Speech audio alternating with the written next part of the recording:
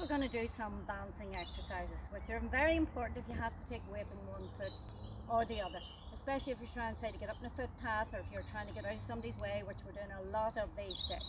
Okay, so we're going to start off with your knee up in the air, balance on one leg, hands on the hips, back straight, looking ahead, and the other one.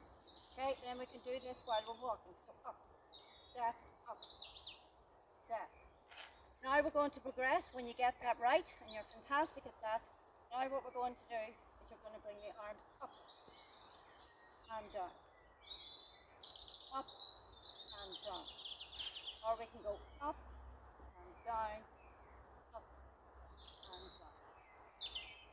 Okay, the next one we're going to do again, for balance, you're going to, when you're putting one foot in front of the other, you're taking the weight more on one foot than the other. So you're going to go forward. Going to do 4 steps, back straight, one foot straight in front of the other. And now we're going to, once you're great at that, you're going to progress and you just put your arms out, straight, one foot in front of the other. And when you get that, then you can go from one side to the other, putting your weight on one foot to the side